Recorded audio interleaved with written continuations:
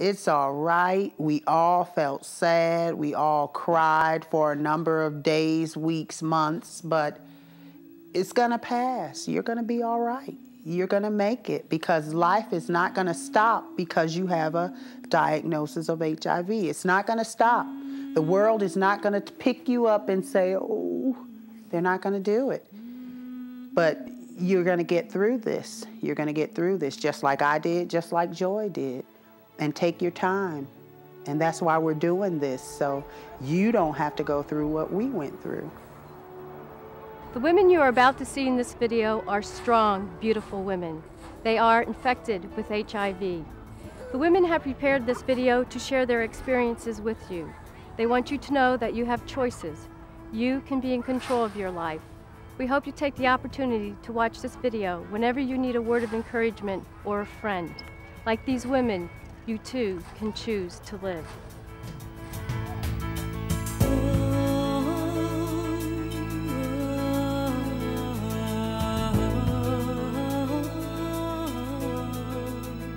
Stephanie astounds me.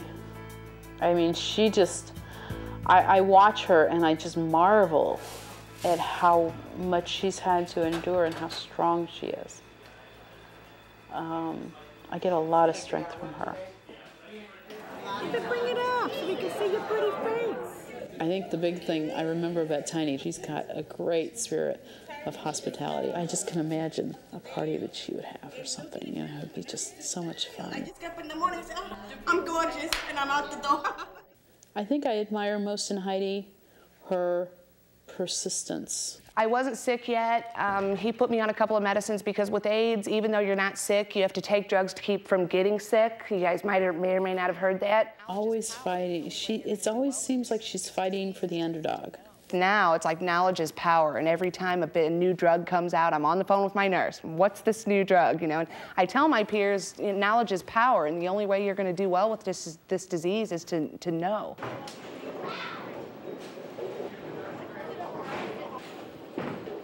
I'm not thankful for the disease. I'm thankful to be able to experience the things I've experienced, to meet the people that I've met, to grow in myself the way I have.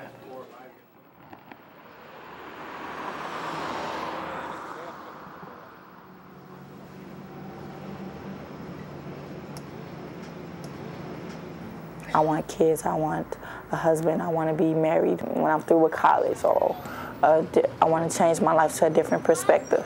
The doctor was talking about take your time. If you take your time and do it one day at a time, you'll find out that life can be better. Joy I haven't gotten to know very well. Sometimes I think she feels very lost. I'm not sure where she fits into everything. But she's working on that. But I think it's kind of neat because we all seem to complement each other. I mean, I don't know what they get from me, but you know, I hope that I give as much to our relationship as they've given to me. I love to just go out in the woods or out somewhere and go walking and just imagine what it was like to live. I mean, I would have loved to live in the days of, like, either the Waltons or Little House on the Prairie. I like to go to thrift shops a lot. I like to buy all kinds of crazy stuff. The TV, get on the phone. My phone bill is tremendous. Last time we went and hiked, hiked to the top of Tomahawk Mountain, the highest elevation in Missouri, right? Saw the highest waterfall in Missouri. It was very cool. I'm an organization person, so you'll see me in my closet, I'm doing something, or then I'll go to my kids, and then I'll just start all over. It's just, and I try to volunteer. I want to go to like Paris. I want to go to like different states and just see what it's like. And like my brother said, they got horses in Utah. I want to like ride the horses. I like bowling. Don't find too many people that like bowling, but I have a bowling date on the 22nd. I read. Spend time with my son. I mean, I'm simple. My mother raised 7 children by herself, and it was 6 girls, 1 boy. And my mother raised all the women in the house to be strong women because she is a strong woman, and she just raised us to, okay, this is your life. You have to deal with it and just go with it because that's how she was. So we learned from her. I was diagnosed in May of 1986. I was diagnosed on November 17th in 1992. So in 90, I was diagnosed with AIDS. I was diagnosed in 87, but he gave me 2 months. I was diagnosed in 1990. Yeah, 1990. I was diagnosed March 22nd of 95.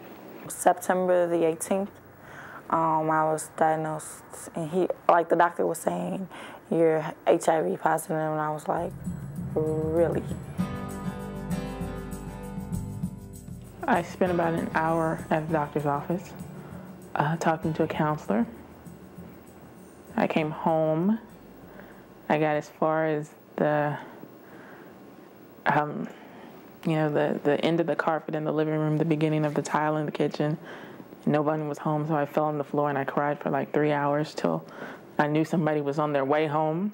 And I cleaned myself up and went on for the next 3 months as if nothing happened. Yeah, you can work with this disease, but you have to wait and take a pace at everything that you have to do in life. You have to get yourself back on track and say, okay, take it one day at a time until I can get to the point where I can work. First thing you need to do is get some education, and the more you educate about it, when you do go see the doctor, you'll be saying, now look, I heard about this, this, and this. I don't want to try this, And you can't do that if you don't have a clue. What were we talking about anyway? I just forgot. Disclosure. Disclosure. Yeah. As far as my family, they don't have a problem with me, but they don't want to talk about it. They let me keep their kids. They never had made me have separate plates, and they come over to eat and everything. One of my sisters used to stay with me, and then another sister and I used to live together. So they don't have a problem with it. They just don't want to have to talk about it. I jumped right into it. I told everybody and anybody and still will. That's me. I mean, I'm like that, and I've lost no friends and made no enemies. I was really afraid of anybody finding out. I mean, I had had friends whose families had walked out on them. I had had friends who had lost their places of employment, their homes because of HIV. I was terrified that was going to happen to me. I called my brother one Sunday. It was June 4th, 1995. That's the first person I told, my brother. And he came over. No one was at home, again.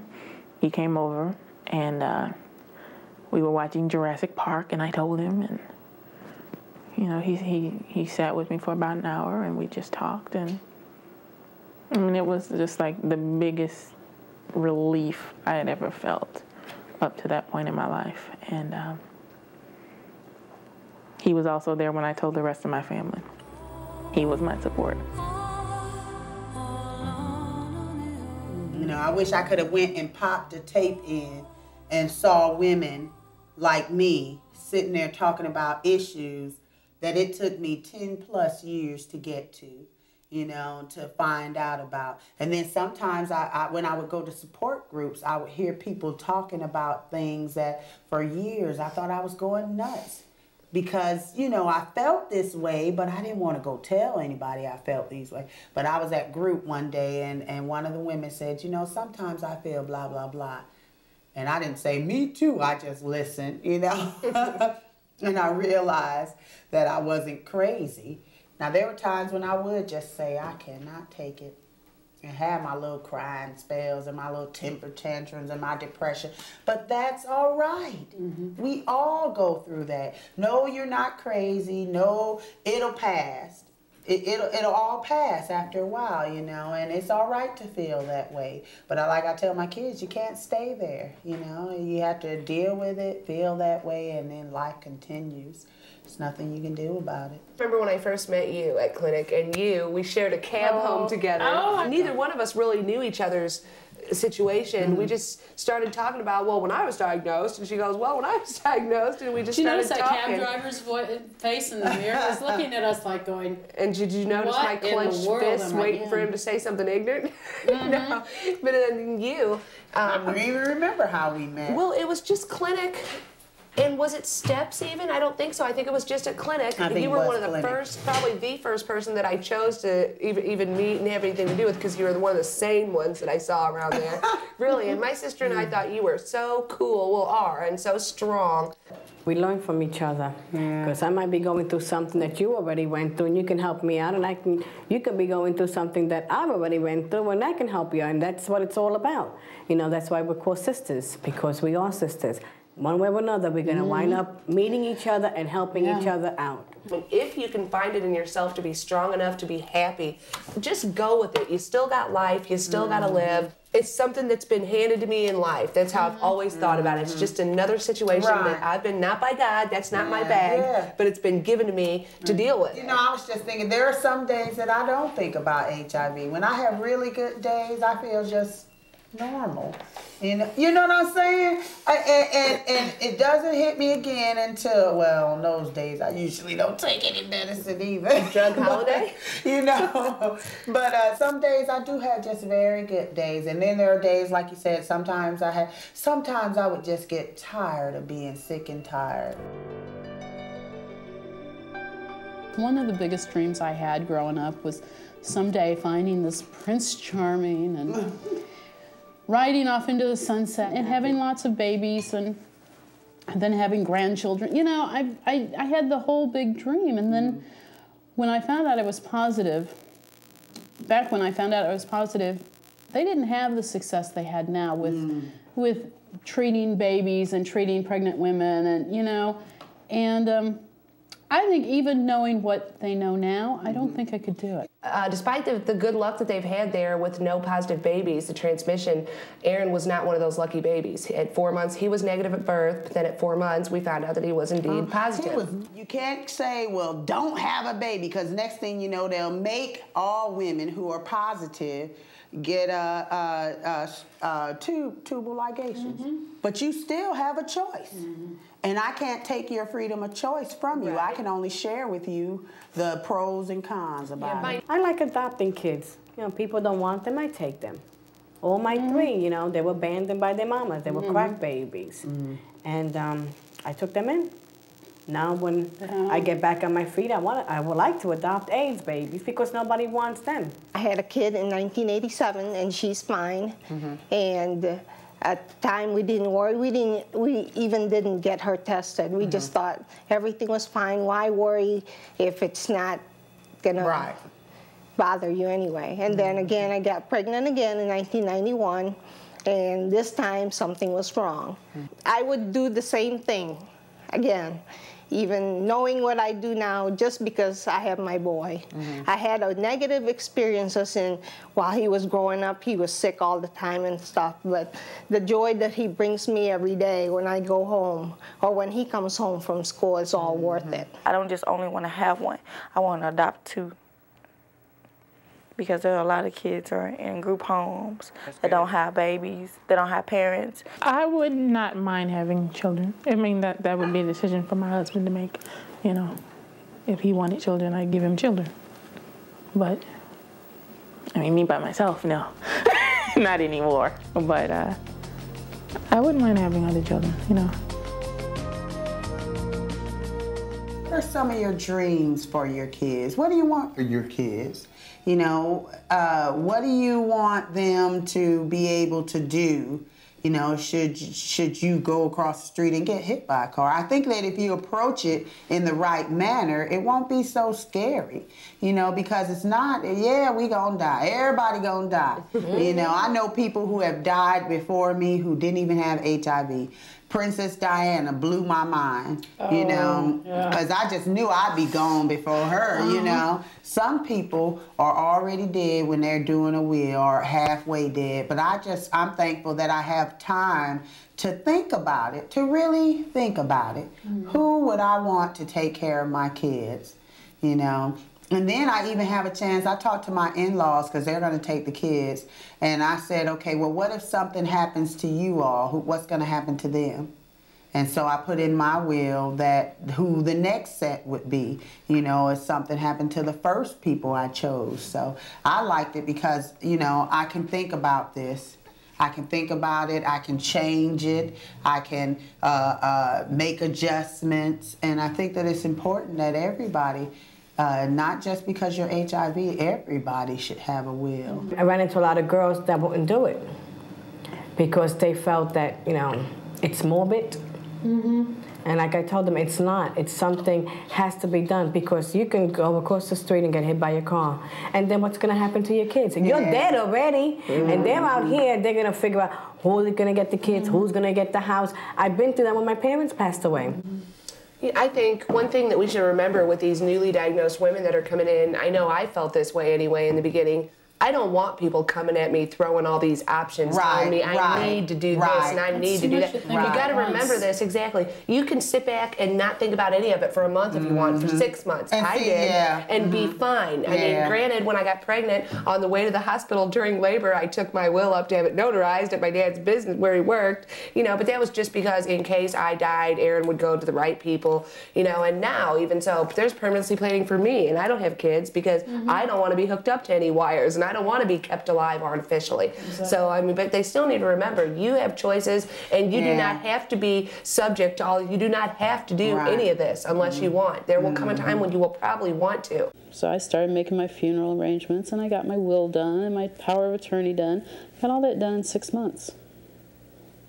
Because I knew. And then when 6 months came, I thought, oh, this really sucks. I'm still here. What do I do now? When you first find out that you're HIV positive, it's like, it's a shock. Like I said, it was like somebody stabbing you in the heart. You're gonna die, you're gonna die. After you do a little reading on it and you talk to a knowledgeable doctor about it, and of course you talk to your whoever you pray to, you know, you sort of like come back down to earth and say, well, you know, this is something that I just have to deal with. It's like, you've been diagnosed with diabetes or this or that. It's just another disease, okay? It's not good, and it's, you know, it can be fatal, but let's not dwell on the fact that it's such a fatalistic disease, you know. Let's dwell on the fact that we need to find out how to deal with it and get better and how to live with it. We don't let the disease control us. We control it. You know, that's the main thing. You can't let the sickness control you, because if you do, you're going to die. I'm sorry to say it. You know, because you got this attitude, I got AIDS, I'm going to die. I got AIDS, I'm going to die. So you keep believing it, and then you're going to let everything go to the dogs. You know, you don't want to get up no more. You don't want to do nothing for yourself no more. And that's what happens. I don't let that control me. I know I'm sick. I know it. But I'm not going to let it control me. I still have a life. I got my kids. I got my own life. I like to go out shopping. I like to do all kinds of things. And I'm not going to let the sickness stop me. And that's how we deal with it. This is only the beginning. I mean, this is HIV positive. It's not even AIDS yet, probably, if you got it soon enough. I mean, there's a long road ahead of you. If you can advocate for yourself and make it tolerable, you read, you know, go to any health department, any AIDS service organization where you were tested, get literature. You know, you don't have to ask social workers for literature. You can go find it yourself. Dealing with AIDS, yeah, it's hard, yeah, it's rough, but my life is good. Our life is good. You know, we go on vacations. We have a normal life. I know people who aren't dealing with AIDS whose life I wouldn't want. You know, so it's not that bad, you know, it could be worse. And my husband used to always say, even when he was at his sickest point, it's always somebody worse off than me. Well, my mom, she doesn't go around thinking, oh, I'm going to die. You know, she's not that type of person. I don't believe I have this disease, you know. She just rolls with the punches.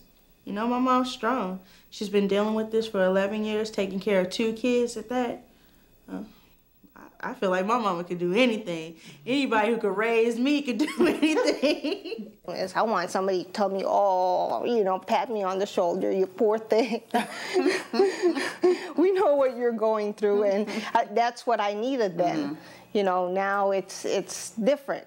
I don't need as much, oh, you poor thing, you know. I just say, hey, we're proud of you. You got 2 great children. You're doing this, doing that. You're still here 11 years later. You must be you must be doing something right. And I feel boosted with that.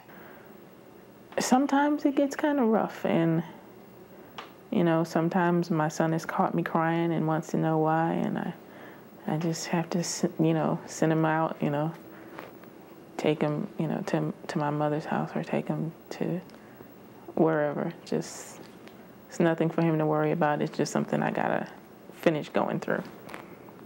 But that's what I do. I cry. Crying is healthy, I think. Do a lot of crying sometimes. I was like, why me? And I'm still like, well, why me? You know, and this God that everybody talks to, I look up and say, why me? You know, is it because I don't believe? You know, that was a problem for a while. That bothered me. It doesn't so much anymore because I know now that it happens. I mean, it's out there. When my brother passed away, he was positive. He passed away from AIDS. And I kept saying, I have to get tested. Not because of, you know, getting high or whatever. Me, I don't know how I got it. I got so many tattoos. It could be from the tattoos, it could be from surgery. Lord knows, I don't care. It's here. We're dealing with it.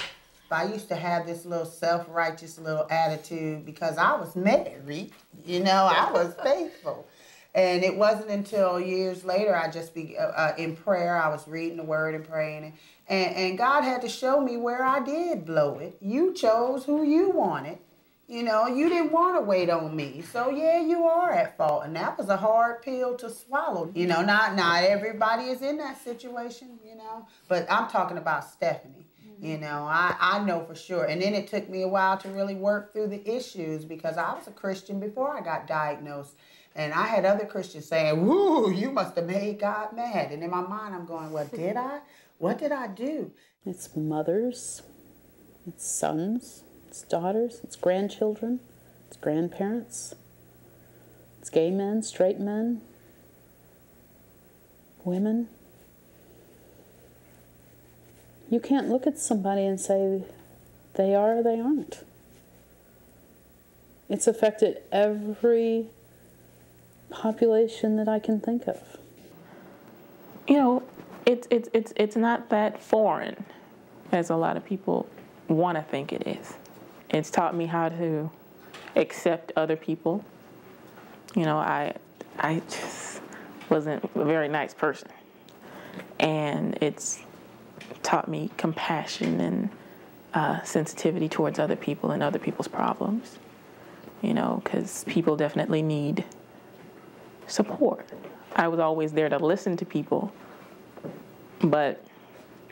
and give them good advice, but never really cared about what, you know. I was giving them the good advice, the right advice, but I really didn't care. You know, it was just, you know, words to me. But now I understand that people want you to care when you talk to them, when you listen to them. And people want you to show that you care by just being around, you know. But it's a very teaching experience. You know, anytime that you're afflicted with something, it makes you stronger or it kills you. You know, it's one or the other. And it's made us stronger in a lot of different ways. You know, it's made our love for each other stronger. We care for each other more. It's made our love for the Lord stronger, the love for the kids stronger, because we've decided that that's the way we're going to go. This is not going to beat us. I would like to see my kids grow up and see my grandkids. That's what I see as my future. My daughter would have kids. I don't know about my son. Mm-hmm. You know, I'm hoping he goes into priesthood. I think it'll solve my problem just because of what situation he is in now. But that's what I think of. I'm going to see my parents die first before me. I mean, it's sad, but at the same time, that's my future. I'm going to see my grandkids. Your kids are young. Yeah. I remember when each milestone in their life brought me a little bit further. Like when my daughter became a teenager. Yeah. You know, that was like a hurdle. And then my son recently became a teenager. Now my daughter's taking driver's ed and want me to take her out to drive. You know, and those things always seem to be like something to bring you that much further. It pushes you forward. Yeah, because, you know, in my mind, I thought I wouldn't see those things. You know, and now I find myself not even thinking about what I won't see. Yeah. You know, did you do that? Yes. Yeah. Yes, I do that too. I said, oh, well, I've seen this, you know, I'm going to see more. Yeah. I remember visiting Colorado and driving up in the mountains and seeing these cabins nestled, you know, in these hillsides and thinking, oh, wouldn't it be really cool to get one of those cabins, put in a stock of food, no TV, no phone. Nah, I'd have to have a phone. But, you know, and just be there with my laptop, and I could just like write to my heart's content and no disturbances. I mean, it'd be so wonderful. And I'm going to actually get the chance to do that next year. So I'm really looking forward to that. Yeah, I'm really excited. Anybody can believe that they're going to die because they have AIDS. You have to believe that you're going to live. That's, you know, that's the most important thing. If you believe that you're going to live and you're going to go out there and grab this disease and shake it and tell them, you're not going to kill me, you're going to live. I have HIV, but it doesn't have me, and it never will. I get to see the turn of the century. It doesn't mean any more time for me. I want to see the turn of the century. 2001, whatever. Yeah. We need each other because I can learn from them and they can learn something from me too. That's why the clinic is called also Sisters of Struggles, because we are sisters struggling together, but we're sisters no matter what.